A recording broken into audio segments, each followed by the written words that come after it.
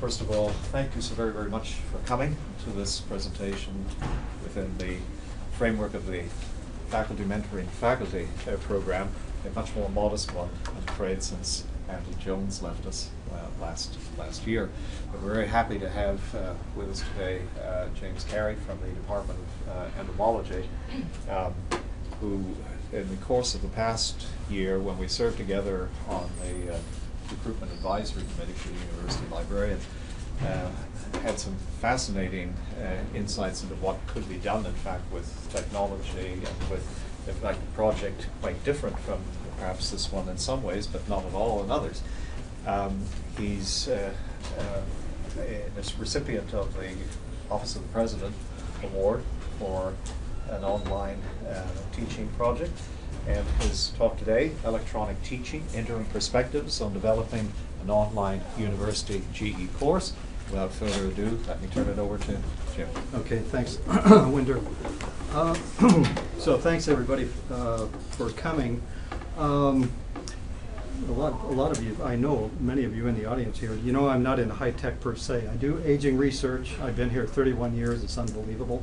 And but I got into this, so what I'm going to talk about today is, the focus is the online. That's sort of the second half of my presentation here. But more generally, is talking about the video or digital strategy that I think we need to be thinking about here at UC in general, but UC Davis in particular. And I want to see UC Davis be taking the lead. You know, I see academics is behind the curve a bit. UC is even behind academics, that is in general. But you know, I don't want to just see us catch up. I think we can leapfrog ahead. So what I'm going to present today, it's a lot of, I think it's full of a number of ideas, and also it's basically to start a discussion here among us. So anyway.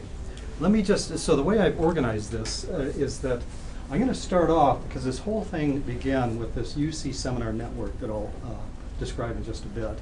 And then I have just a brief presentation on how-to videos, and then the main part is going to be in this online course development. So that the way I see this, we have video online use in general. I see the the tech-savvy world is out here someplace at the leading edge. But really, the everyday world, when you go to you watch the news at night and so forth. Certainly it's electronic, it's video based, much of it, and also I just the Bin Laden raid and all that business. Even the SEALs had video cams on their helmets and so forth. Then I see the academic world is back here someplace, and I also see even within academics as UC is behind the curve, and so that so anyway, that's where we are, and I think we need to do something about that. So that for starters here, we all have our tools, and that is what I call sort of the basic toolkit, and then we have our specialty tools. If you're in math, it might be MATLAB, genomics, some genomic software, but all of us have basically Word, we have Excel, we have PowerPoint, and perhaps EndNotes is sort of the basics. But the way I see it is that we need to, the way I see, and by the end of the talk here we can talk about this, but I see Camtasia, which is a video capture and editing software. I see that as becoming part of the toolkit eventually, and it'd be good to see it sooner rather than later. And just to give a perspective too, this need for a broader electronic or video strategy, digital strategy, really there's all these different domains. We have the seminar capture I'll talk about in just a bit. We have the lecture classroom capture, the outreach, telemedicine. UC Davis is one of the strongest in the country in telemedicine actually. Video articles are a big part now, this Jove journal, but I also, when you go to a lot of the medical journals, they have interviews of the authors and so forth. It's really pretty interesting. Of course, the web conferencing, and then the online teaching, of course. Now, even within many of these domains, there's very little communication. Just take, for example, the lecture or the seminar capture. I don't know who's doing what across campus. It's just sort of piecemeal, and there's little communication and or exchange of information. There's no repository where where you know, these are posted. It's sort of, if you have 25 different departments posting seminars, there's 25 different places basically. Okay. So anyway, that's just a bit of a background. So let me just get right into here on the UC Seminar Network. And this is where it started. So this takes about 30 seconds to read, and much of this flows from there, so just read it, and then we'll go forward.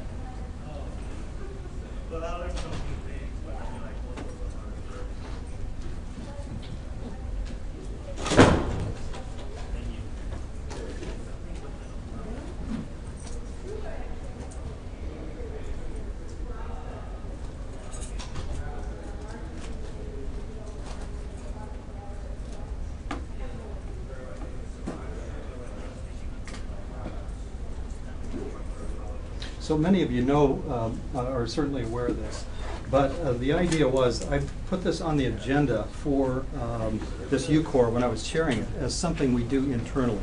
How do we increase synergy across the UC system? And what, you know, initially I saw this and was promoting it. I still am to an extent in the more narrow sense of video capture for seminars. But again, it's much broader than that. And I believe we need some broader concept of video strategy across. So there's the article that came out a year ago, January, or was it January? Maybe it was January. Was that 11 or 10? In any case, there's Greg Miller here on campus, and he was the UCOR rep from Davis then, and then myself. And this is all 10 campuses plus an undergraduate, a graduate, and a staff person. It's really, to get a buy-in at that level was really, I was really happy about that. Now, when you think about the speaker logistics here, and so we just had a seminar yesterday that I actually captured in ecology, is that you have nominations. First off, you have to have nominations, then you solicit the title, seminar date, and the host from the, you know, the speaker. Reservations, create itinerary, pick up, drop off hotel, meet for dinner, you know, all this kind of business. And then you have honorarium, especially for some of these you know, high-end seminars, store, lecture, and so forth. They actually get fairly substantial honorarium. Might even, I don't know if they fly out business class or not, but anyway, there's quite a bit there. Then you ask somebody to video, can you capture video? Oh no, this is too much trouble. You know, when you view this in the broader context of all the logistics here, and say, let's take 10 more minutes, and not just 10 minutes, I mean, it's sort of part of the setting up the seminar, just as I did right here, is that why aren't we capturing these things? There's 10,000 seminars across the system, and you know, 10% of that, give or take, here at Davis, certainly probably 1,000 seminars here at Davis a year. We should be capturing these and putting them online. Also the graduate students for exit seminars, that sort of thing. It's just very, very little effort. Now here's an example. I don't know, maybe some of you, did anybody go to this? It was at the ARC. This was about in February 2nd. It's a really famous physicist, and it ran about 3 weeks in the Davis Enterprise for advertising and for a public lecture of this famous physicist. So you can see here, this is a description, where you park, and so on and so forth. And anyway, they brought him in, and then I asked whether this was video captured, and I said, or they told me yes. But then I went to the website to look at his capture, because my wife and I went to this thing. There were 400 people that came to this thing. Really unbelievable. And so here was the video capture. This better play. Yeah, good. Okay. This is actually his departmental seminar. Okay, why is this not? How do I turn? Where's the sound here? Okay. Huh. Oh, it was really interesting. The oh, am I going to get sound here? Well, anyway, maybe it's. But this guy's really smart, really high energy, and so forth. And you can see. I think I might have stopped it here. Oh yeah, there he goes. Okay, you can see the shadows and so forth. It's basically a video camera in front of the screen. Okay, so that all this, you know, the distinguished lecture and so forth, and that's what we get. And look, to physics credit, they wanted to capture this.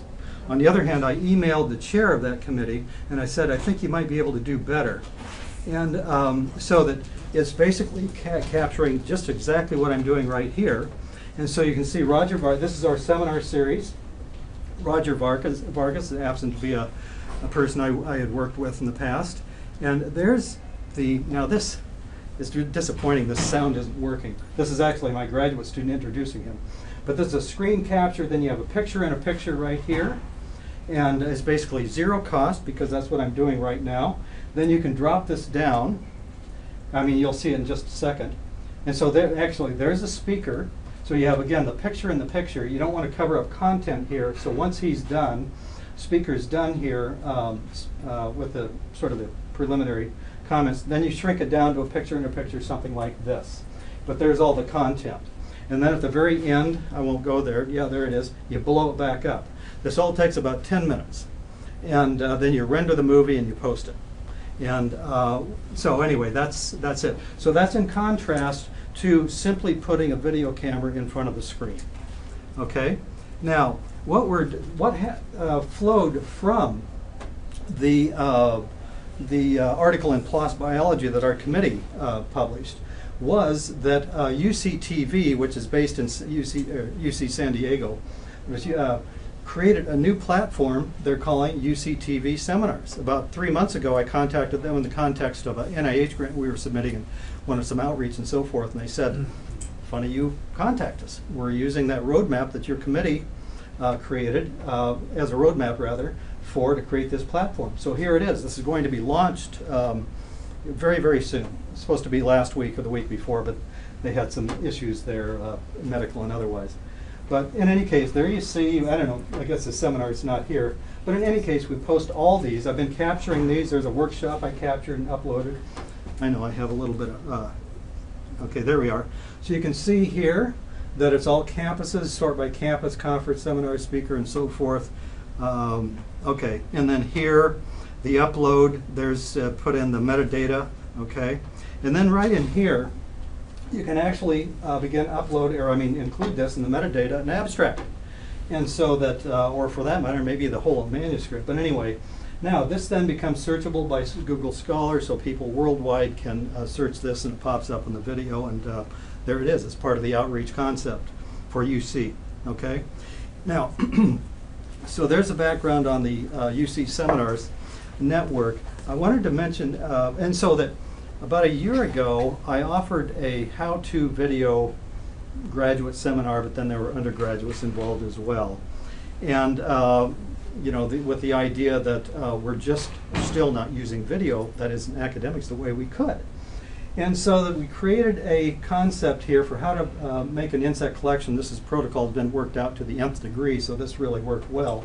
But it would apply to any number of concepts across campus for outreach, for example. We're targeting these for the high school biology students making an insect collection. So there you make basically a playlist like this, each one.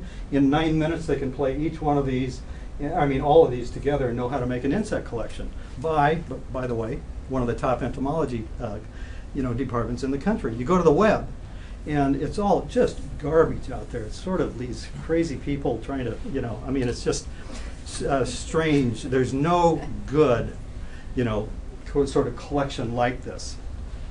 And so, for example, boy, it's disappointing I don't have the sound. This says Department of Entomology.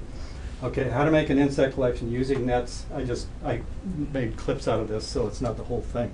But this is basically baking a cake. Have the ingredients, which I just showed, of the equipment. Then you do a few things like this. Okay, pretty good, huh? Okay. And anyway, then they go to the kill jar, and then the end for more information. Okay, you get the idea there. Here's one that Corey Craig made, and I see Karen Andrews and Sandy and Corey are here. But let's see. All the videos are on the library. Videos are on the library webpage. No, that's right. That's right. And so you don't need to spend $50,000 for this. You can make them right on your own laptop and then post them. So anyway, here's a how-to, and I use this, by the way, in my course. I post this for my students. And so anyway, there's that. Okay, I get that out of the way. And now let's go to the online course development. Now, about, 2003, I developed this course. It's a long story. I'm in entomology. I teach this course. I won't go there. But anyway, I do teach it. And this quarter there's 177 students in it. And anyways, terrorism and war. And this, as Winder noted, was approved as one of the 29 online courses. I'll give a stat here, but look, online courses, this is a $48 billion industry. 4 to 5 million online students, 12% growth per year, in contrast to 2% growth in for just conventional courses. Just for the University of Phoenix, 500,000 students. You know, President Yudof said that, well, about this program, it might fail, but at least we can't cede the ground. But I say, it cannot fail. How can it fail? It's clear that there's demand for online courses. It's a matter of figuring it out. Other places have, and we need to. So that one of the problems with online is that you have an image problem due to the reputation of colleges that first adopted it. Sort of horror of horrors, University of Phoenix. We don't want to be anything like this. Well, the thing is, they did figure something out before that, but before the public university, private, and so forth. But this is just where the future is. Now, here's an example. At Penn State, just look at this. Penn State Online. They're one of the leaders here, and so that online degrees, so on and so forth. Look at this: military. Educators, corporate options. Look at all these graduate degrees here, all of them online. And so that we take a look at this. That is so disappointing that I'm not getting sound. This isn't going to do it. Why am I not getting sound? Did you unplug? Do you have the cable plugged in? I do. So just unplug it and I hear your laptop maybe. Yeah, that's a good point.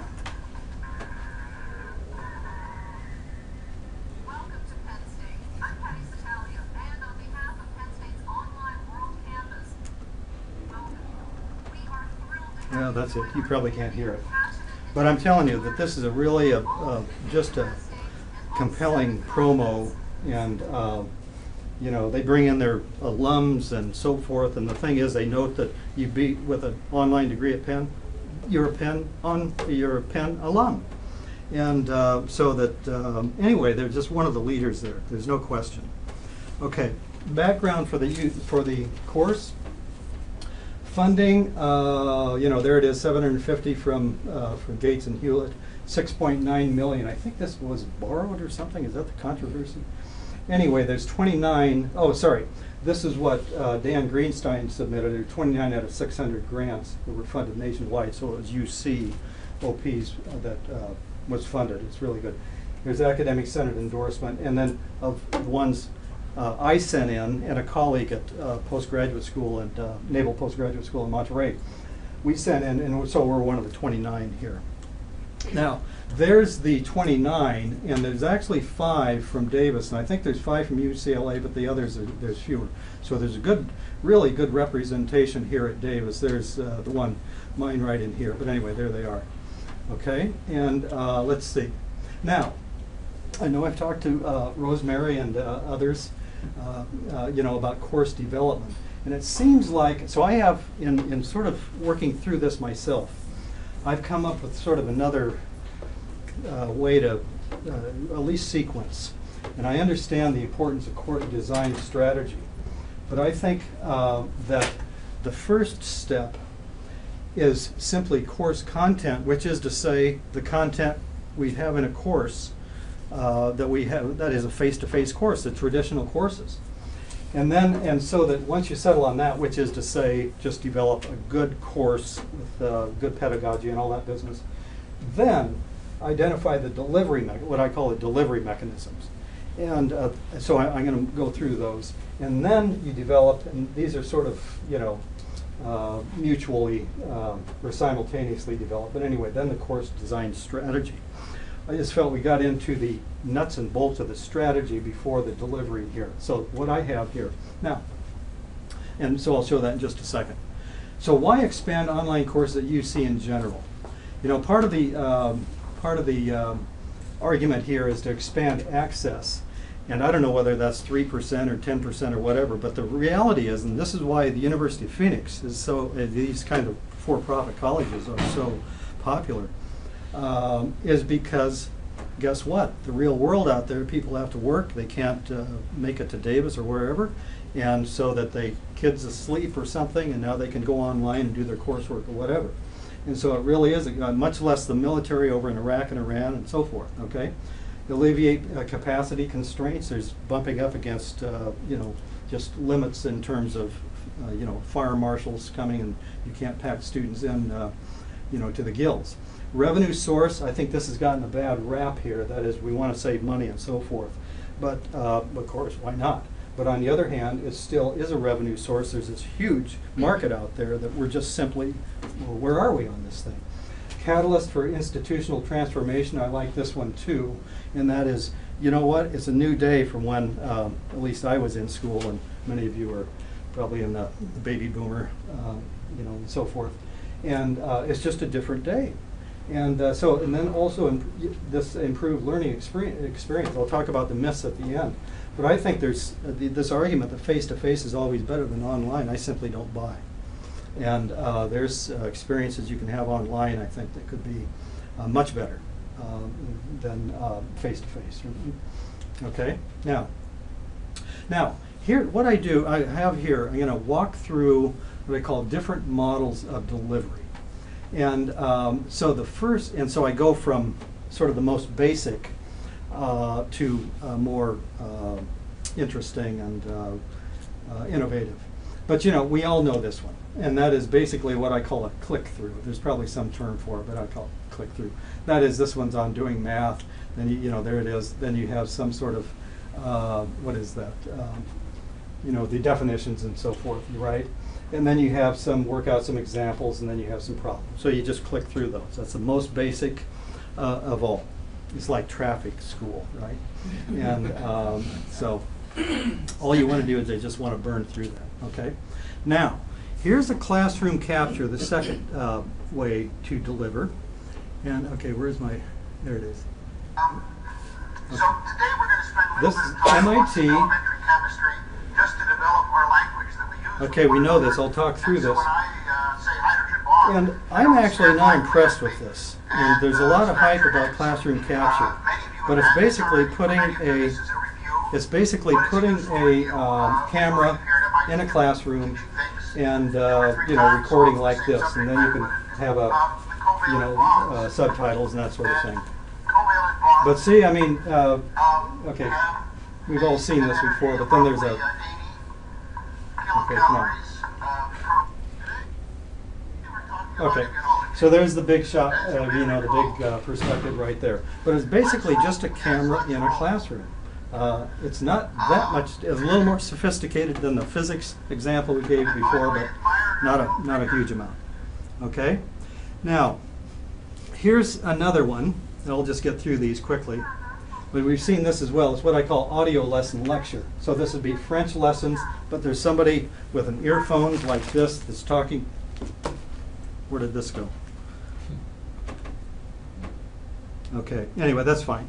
But anyway, it's somebody, you know, walking through the French lessons, but you hear, you have an audio and you walk through that, okay? Then this is what I call the studio lecture. And this would be like great lectures, or I think it's great lectures, you know, one of these commercial things. I think this is pretty good. And so I could, okay, here's one on art.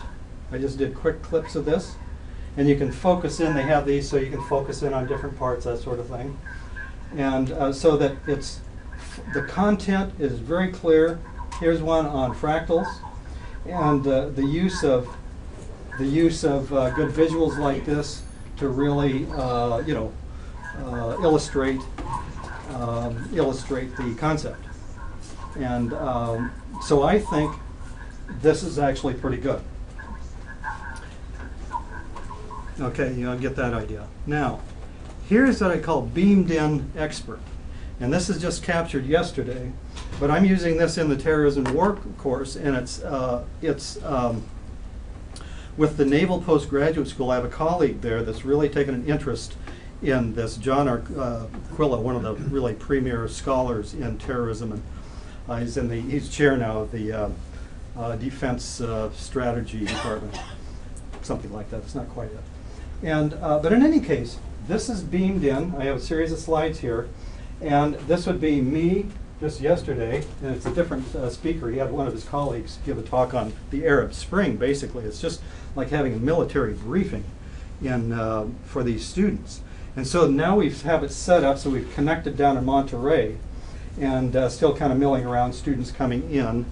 And there he's now giving his lecture. Now here's what this would be the feel. And I mean, what it feels like in the lecture. I've got to say, it's really, there's a buzz there every time. It's almost like a TV production. But they see this picture-in-picture. Oops, sorry. There's a picture-in-picture there where he sees the entire auditorium. And he can say, okay, the person in the green shirt, go ahead. And they're running around, that's the TA running around with a microphone. And so there he is again. But I've got to say, I mean, this is the first experience I've had with this, but I'm impressed. And it has a huge presence here in the room. And he can see, as I said, he can see all of. There's a picture-in-picture right there. He can see all the students, and their students are really, really engaged. So that's what I call the beamed-in expert. And I believe that this could be used a lot more, probably with Skype. And the advantage here is that you don't have to bring in a guest lecturer and pay for they're coming up from Berkeley or much less someplace farther away. Say, okay, well, clearly they're going to lecture the entire time. If you beam somebody in, you could have a 5-minute, you could have a 10-minute commentary. Okay. Now here's a distinguished speaker. This is Ted. You've seen this. By the way, this person is speaking in my class. He was Parag Khanna. Really, he could be at the Mandavi Distinguished Speaker series. Before you answer that, have a look at this map.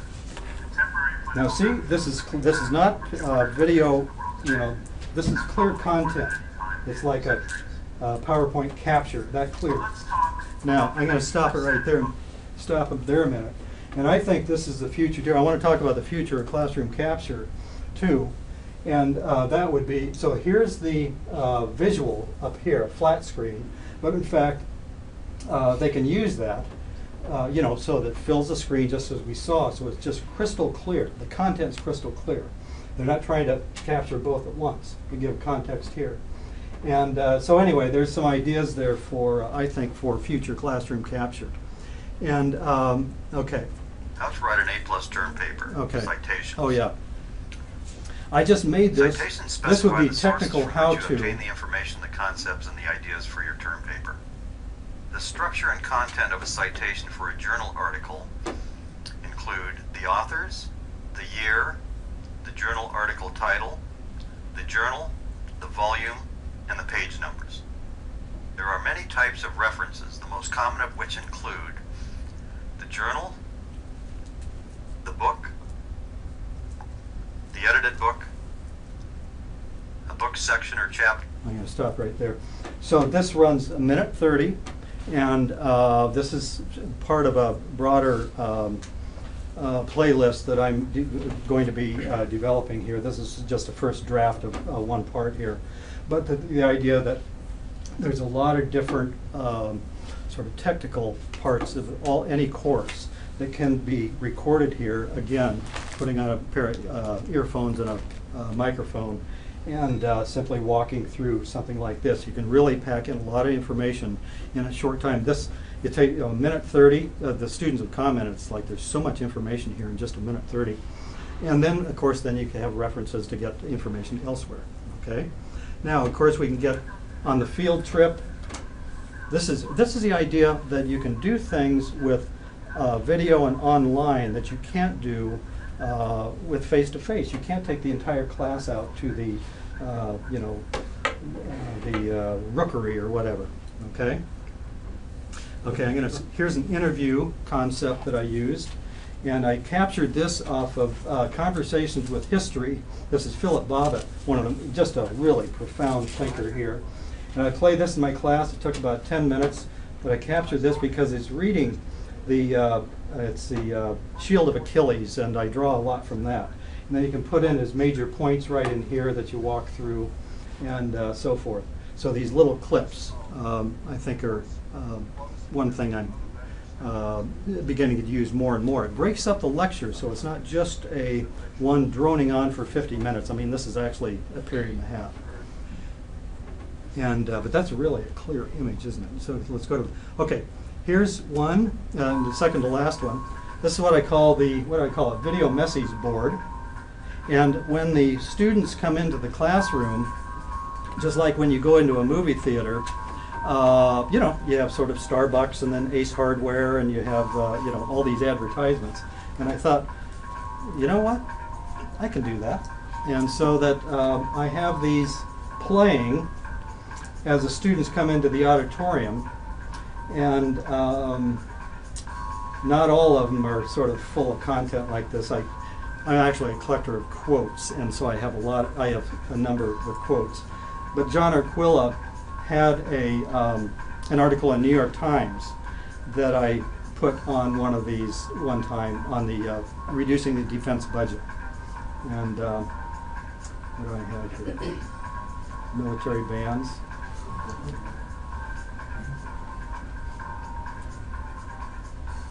See if there's one more there. Okay, yeah. Okay, anyway, so I get into that. Yeah. Okay, now the last one I have, an example, would be, now this just not Hilly Kaplan, but Michael Gervin from UCSB gave a talk just yesterday in the ecology seminar, which I captured. And so that you could be, this obviously can be online or it can be in the class, but you have, so I do longevity and aging, and in fact I know their work well.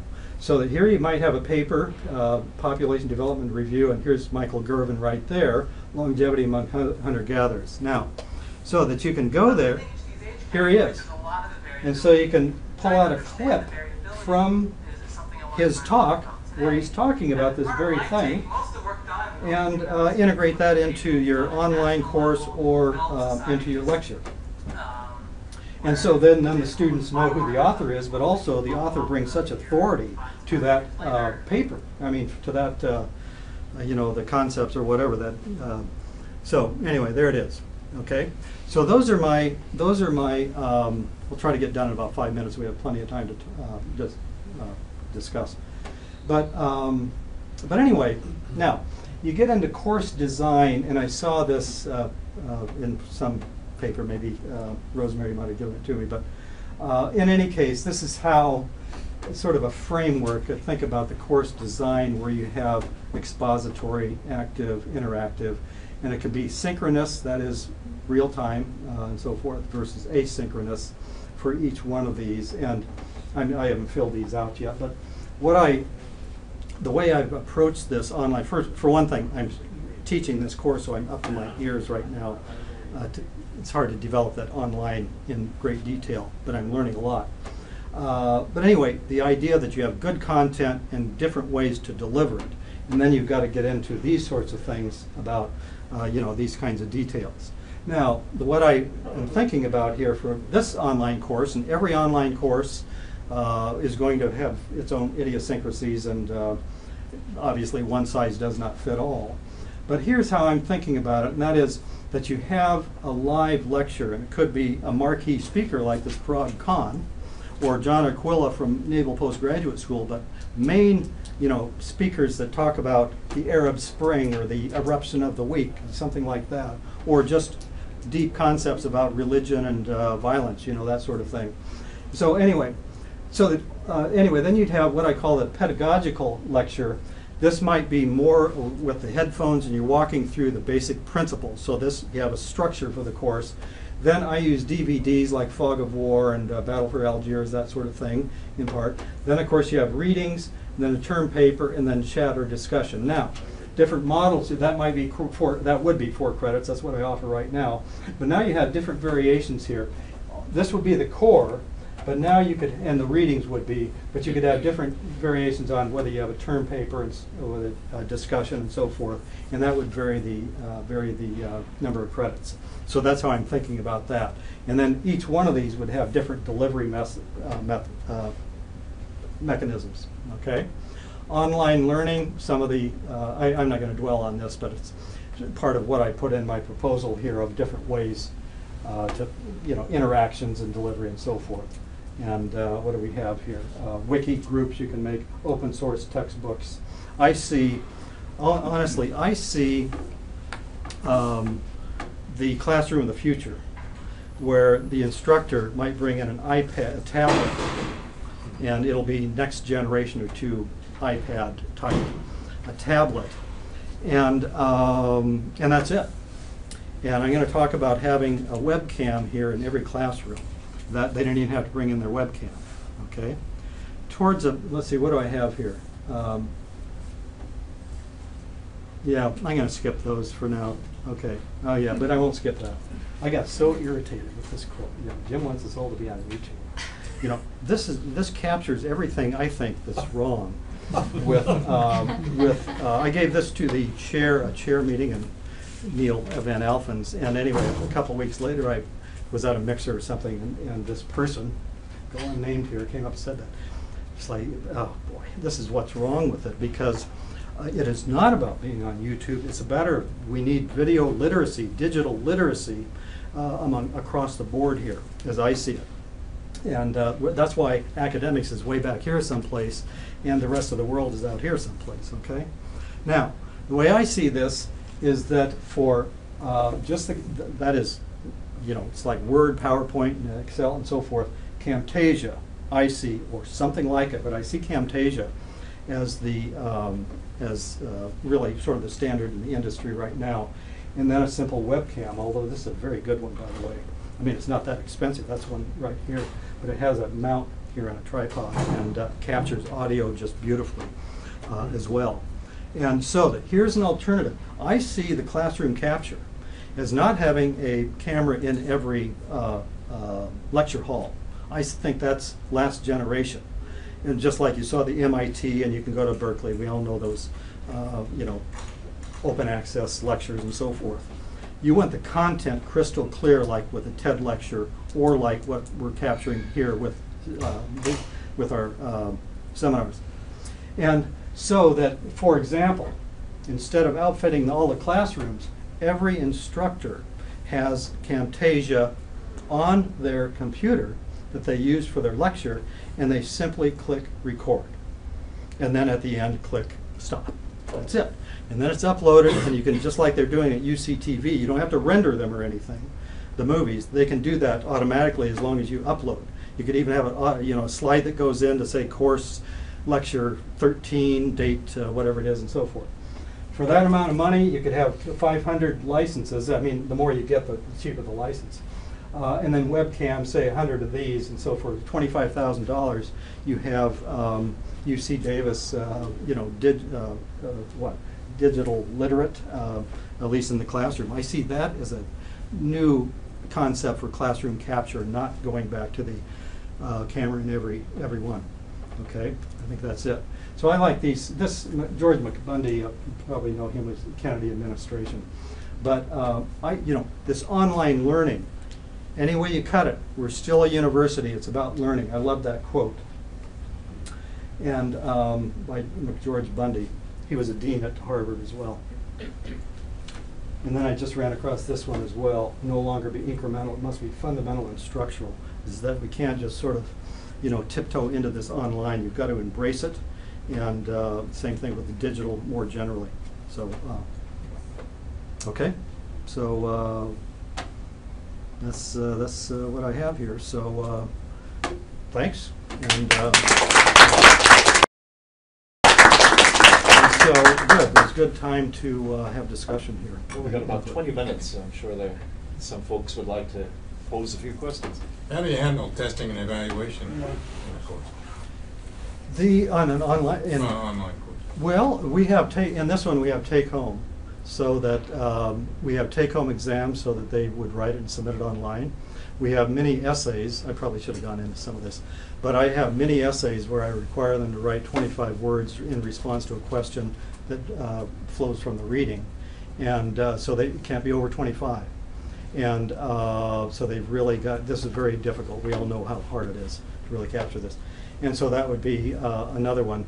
I suppose you could have time quizzes and that sort of thing, but, you know. You so- have short term paper or essay. No, it's, on top of that, we have a term Yeah, paper, you that's do, 'cause exactly right. we've been seeing your Yeah, that's right. students, Yeah.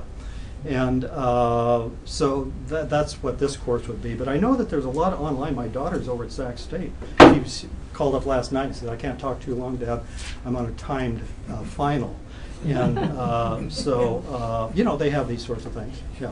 How about security? You concerned at all about security? As in cheating? Yes.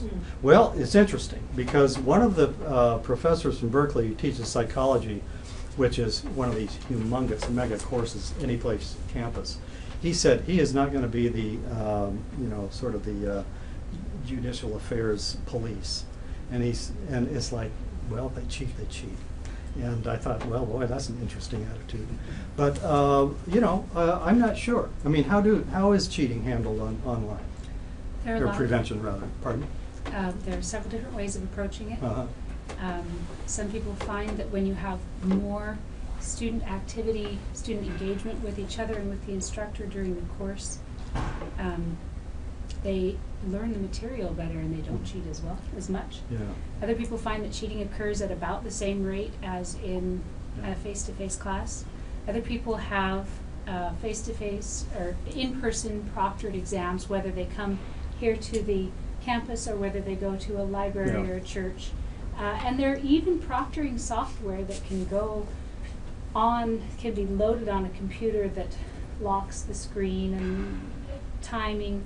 I haven't explored that one as much. I've just learned about it myself. But a lot of people solve it through proctoring and careful design of tests and assignments and interaction throughout. So if you're a soldier over in Iraq and taking calculus, I don't know how this works.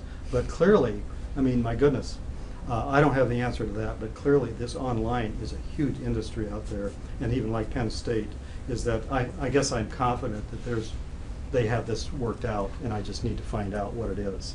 But I'm most concerned about just bringing together a really good course, and then you get into the mechanics of the cheating and that sort of, or whatever, or prevention of.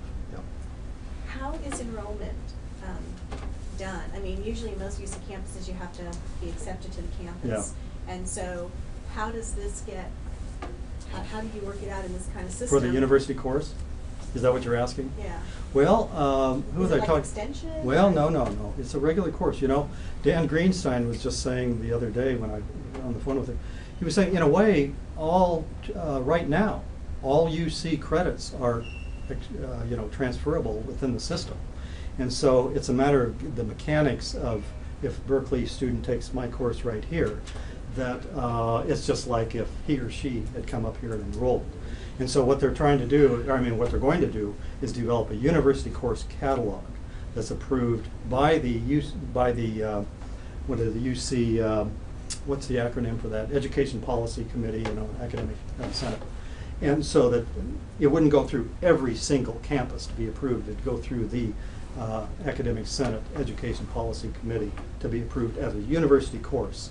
And then all the mechanics of, you know, tuition and what the TAs and so forth still have to be worked out. So all those mechanics, I'm not sure So you'd about. have to be accepted within the UC system, Yeah, and yeah. then it's available to students within the UC system. That's correct, but they're interested, as am I, in this course, that you could license it to others. You could have, that's why I had all these different models here, but any number of courses could be packaged that way, where that some might just be interested in the lecture part and forget the term paper, forget that, so that they could take the same, you know, the same material, but in fact used, you know, in different ways or whatever. And so that, yeah, this could be, they're really interested. I mean, you have this vast community college and Cal State system that has a lot of potential. By the way, I mean, as I think through this too, and I was talking to Pete just a couple of days ago, a great conversation about it, but why not have a course of 5,000 students? You know, I mean, why not? If you had a, you know, like these, what do they call them, studio lectures, and you invested a lot of resources and time and so forth in developing the best way to present this material. I mean, it might be really deep material too, of course. And so that all students across the UC system could take that, and it could be in, synchronous. Then, so why not, in principle, you'd have the best instructor, the best resources to really present this in the clearest possible way. That frees up, that doesn't, replace the professors on each of the campuses, but it frees them up so that they can have small courses and teach more, 20 and 30 students, or maybe even a dozen students. So it seems to me that that concept needs to be explored as well. So, yeah, a neighbor here. So. Yeah, right. I know that you've taught this course for many years in a more traditional method, and right. you are now working on this new method. What plans do you have for evaluating the effectiveness of this method versus the previous one? Great question. What can you do? Is that I was wrestling with how many TAs to ask for next year, because I was going to take it all online. And so David Ritchie, who's in charge of the Science and Society program, is like, I don't know. If I go online, there might be like 10 students and so forth. But here's what emerged from that discussion, and that is, and maybe it was Dan Greenstein, and that I'm going to next year, I have 175, so it's right up bumping up against kind of, ballpark demand. 100 traditional, 75 online. So right there, this will be an experiment. And so even if I get a couple dozen that take it online, we'll see, we'll have information. And he's really interested in that, because just online alone, you don't have a comparison. So. There's a webpage called No Significant Difference, which has done studies, a great many published studies that show between online and lecture mode, traditional, that there is no significant difference in the performance. Yeah. But I would like to raise one point. Sure. Nowhere in what you presented is there any reference to assignments and feedback, and I consider those essential. The students who have taken my classes online universally say, I've gotten to know you better than I did a lecture professor. Yeah, yeah. Well, clearly they're going to be there. I'm just not there. I sort of set myself up, for that, maybe that criticism, but I tried to preempt it some by just saying that I focused on the delivery, because I think that this workshop we had, well, Kirk was down there at Berkeley. It seemed like we focused on the nuts and bolts when we had breakout sessions. I mean, the nuts and bolts is sort of like, okay, this is how you have a discussion board and that sort of thing. When we had breakout sessions, everybody wanted to take everybody else's course. I mean, they're just passionate about the course. It was really interesting, and I lose sight of the real content here. And so that you immediately get into all the mechanics of even the evaluation. But clearly, this is an important part, and the interactions. Now, with that said, the discussion boards, I was talking to somebody and they have mixed feelings. It's almost like a blog, that you go to any blog wherever out there. It's just sort of this drivel, it's just kind of go through, and the trouble is you have to go through it all. And so I have to think about how we're going to handle that sort of thing. But Dick, I mean, clearly that's an important part of this whole thing. I just haven't worked out all the details. Yeah. I thought you had a question. Me? Yeah. Well, I teach online classes sometimes at National. And my experience is they learn a lot. We don't have any time constraint. I covered both. I covered 2 textbooks. We have all online tests, quizzes. What's the course? Economics. Economics, I see. Intro or? No, MBA. MBA, I see, yeah. Look, another thing, I mean, that's great. It just has kind of a bad rap here, but I'm thinking, there's different kinds of courses. We always talk about UC quality and that sort of thing. And I think some implicit in that is that the instructor's up there inspiring this next generation and so forth. And, that's part of it. But part of it is like traffic school, You just want to burn through this. And so not all courses are the same as in let's inspire. is that they just want to learn Spanish or French or the calculus or something. I mean, and so that, and so that I see this online, that some of that is just come up with the most efficient way to kind of walk through this and get, the students. And this idea of inspiring students in every course, I think, is kind of misguided. So when I was getting my library science master's degree, there's a big move in the professional schools and library science schools to provide online degrees, right?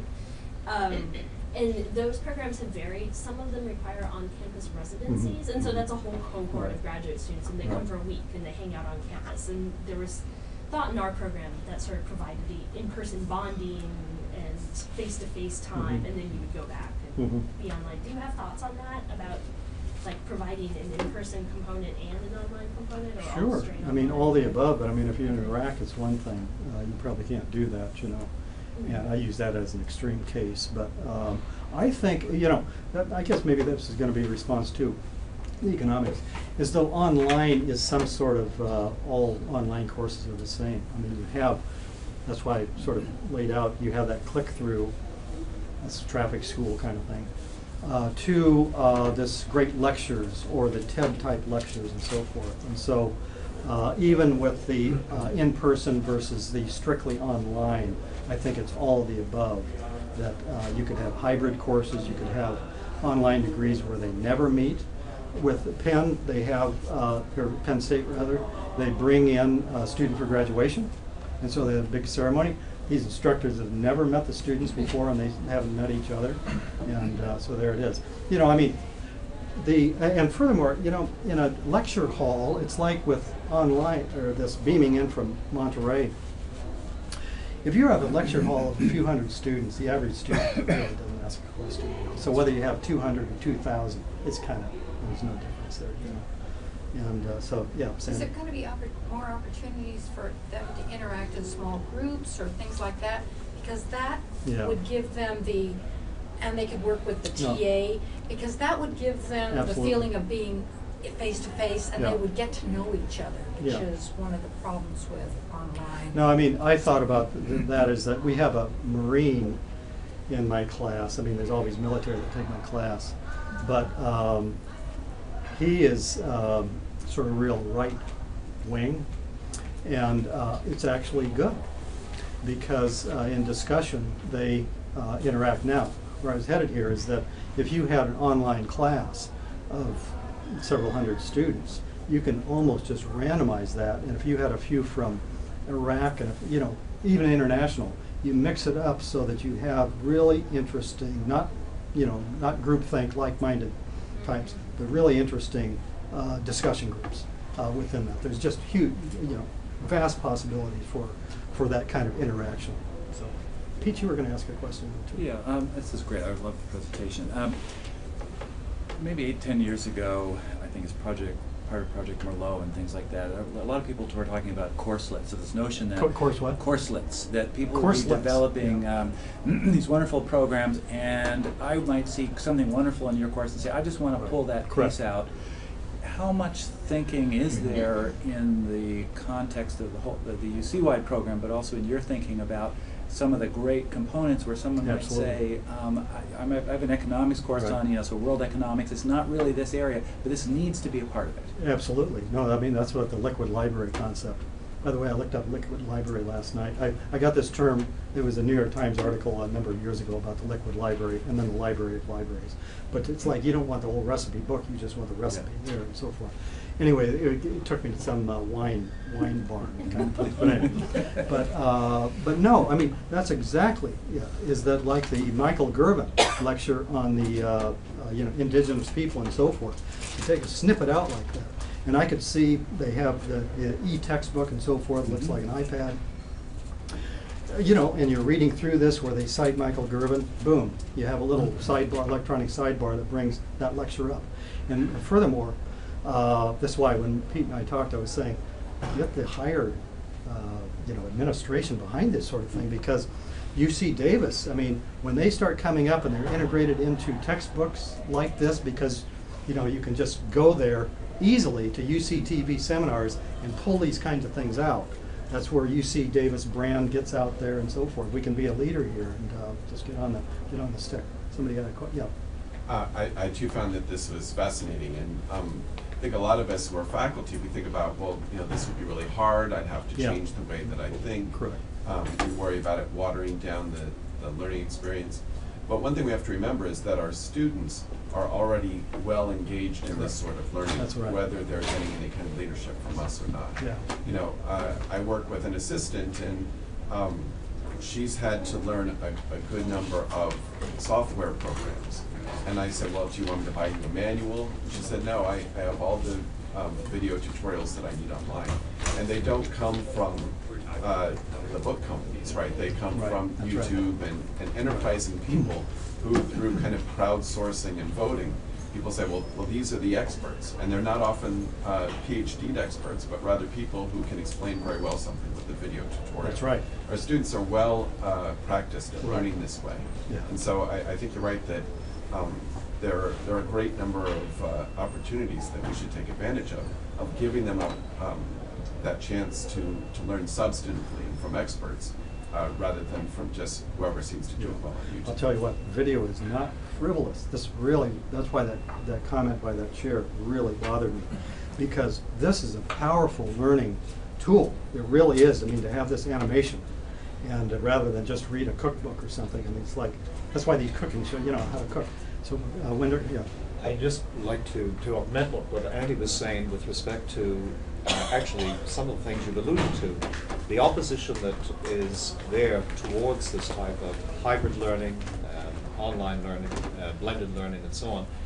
If, in fact, those people who have something of a knee-jerk reaction against this could understand that it's going to really be generated more from below than from above, that the expectations will be the expectations of the next coming generation of students, which people, I think, at the top also are beginning to see that that's the case. That's why you have, for example, this impetus to give grants, to give ways to do it. By the way, a couple of observations. I think also here, Rosemary, I believe, told me that the average attention span is about 7.5 minutes or something like that, some attention driven of a student in a face-to-face course. And here the vistas are opened left and right, in fact the floodgates for doing that. I found that even in something as, and it does not use all of the things that you have, a film studies course that I have, for example, just changing from an interview by Christopher Frayling in London to a segment from a film, a featurette, and so on. For the hour and 20 minutes that they're there, they're not sleeping. Yeah, no, that's right. The more variety that you can have, the more different approaches and avenues and so on. This has changed. It is marvelous. And finally, the iPad tablet that you mentioned, I actually saw when I went to review an upper division German class with about 25 people in it. The instructor was using an iPad, used that throughout the entire course. It worked beautifully. Right. No, I see an iPad where this could, a camera just like that, a webcam, could be on a gooseneck on the podium. And so the instructor comes in and plugs in the computer, the laptop, has Camtasia right there, plugs it into that, maybe does a little adjustment, probably not, and just captures that, clicks record, at the end of it, clicks stop, uploads it, boom, it's automatic, and so forth. And you can upload it to SmartSite, don't you? Yeah, I mean, it'd have to be rendered. But anyway, you know, uploaded to have a cover sheet and that sort of thing. I see. And so it's not like that physics lecture, which is sort of, you know, and so anyway, I see something like that. I was going to make some other point here, but oh yeah, I know the attention span thing. We got probably 30 seconds here, but speaking of attention span, yeah, no, I mean, this is a period and a half, and I've really changed my approach because, you know, it's not just students have an attention span, people in general. And you know the TED lectures are 18 minutes, no more. This is a good number, good time. But I mean, you have a standard lecture But even there, you can bring in a 6-minute video that I captured someplace, you know, and then you can go to, well, then we beam in, you can't do that every time, but beam in Naval Postgraduate School, and it really makes it, the period just goes very quickly. Yeah. Students have commented about that, it's really engaged. Well, I don't think you have to worry Yeah. about the attention span here, Yeah. Jim, but thank you very, very much. Thank you all very much for coming. It's a very nicely attended event, and see you again.